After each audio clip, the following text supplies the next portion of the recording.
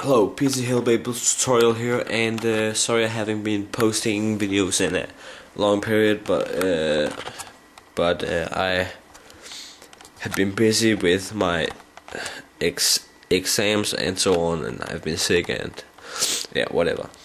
Anyway, today there isn't really much PC about it. It's more like Xbox 360 we got right here, and today I'm gonna show you how to fix the Xbox 360 NAT problem. And what this problem is right now is that it won't let you talk with your friends over voice chat or join a party, even if you have goal, of course. Go and play multiplayer games and so on. You have a limited Xbox Live account. Let's call it like that.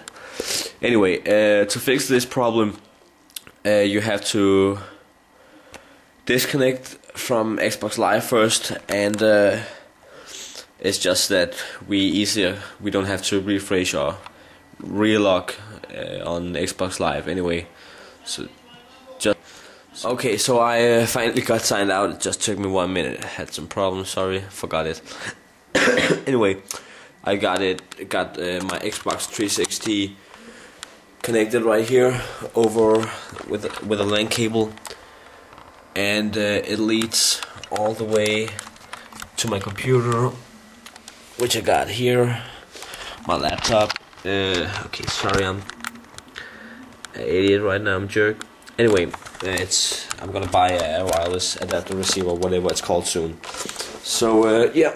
Anyways, here's my channel. Please go subscribe if you want, and rate my videos. Anyway, now step 1.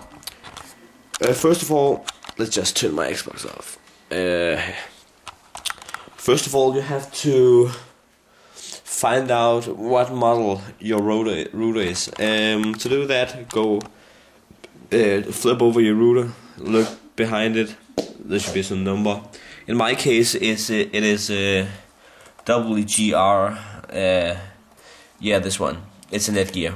Anyway, first of all, you have to update your firmware or whatever it's called. So you just Google that. Sorry, you Google after this firmware, and then your router's model number, and then you can take the link from the producent. In my case, Netgear. Here, just go and download the firmware, and then when you have downloaded it, you go up to your address bar and you type in my case, 192.168. Sorry, fail. 1, okay. And then it will ask you to just do it like this, and then it will ask you to search, give an admin password, and a username. So we're gonna type in admin, and the internet's password that you use to log on, even when you have friends on to visit you and so on. Anyway, so when you're logged in, you go down to the router upgrade, and you can upload the file you have downloaded, the firmware, or you can just Google how to update firmware for model blah blah blah. Anyway, step 2. Go to the UpNp. If you don't know how to find the UpNp section in your router settings, go and Google it, how to find UpNp and then your model number. You just click on that, and make sure UpNp should be turned on. It's very important. Anyways, and when it's turned on, and you have updated your firmware, then the NAT problem should be fixed. And let me just turn on my Xbox 360 again, and just simply go and test your Xbox Live connection, and bam, it will say that you have full access to Xbox Live. If there should be problems and you still can't connect, and you've done all of my steps, please go and search for in Google for, let me just see, it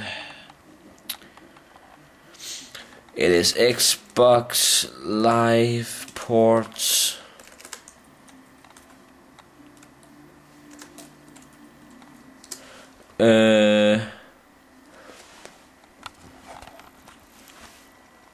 This is the first link, ports that must be open for Xbox Live on your router or firewall.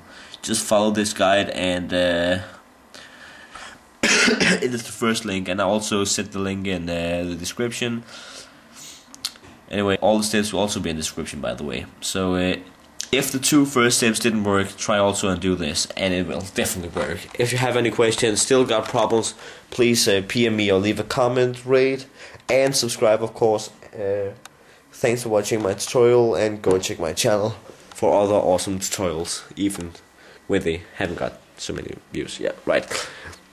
So thanks for watching, and hope you see my videos, and next time. Yeah, bye.